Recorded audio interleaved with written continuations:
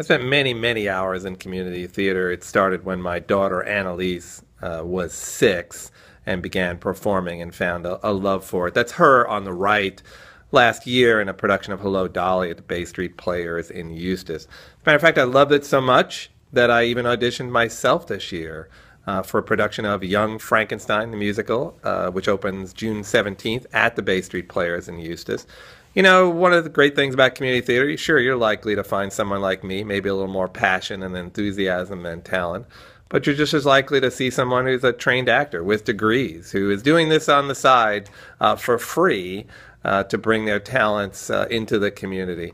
I'm in this production with people who have performed, for Nickelodeon. As somebody at the Holy Land Experience, I've been in productions and seen productions with people from Disney and Universal. It's just a great, fun thing in your community. The price is right. That's why it's one of my favorite things in Central Florida.